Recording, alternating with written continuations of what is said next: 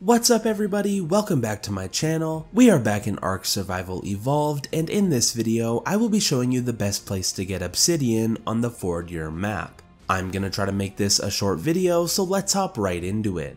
The best place to get obsidian on the Fjordur map will be in the volcanic biome, which will be this circled area on the map. Here you will commonly find obsidian nodes that you can harvest with a pickaxe near lava. So fly around this area looking for lava, and more than likely you will find a lot of obsidian near that lava.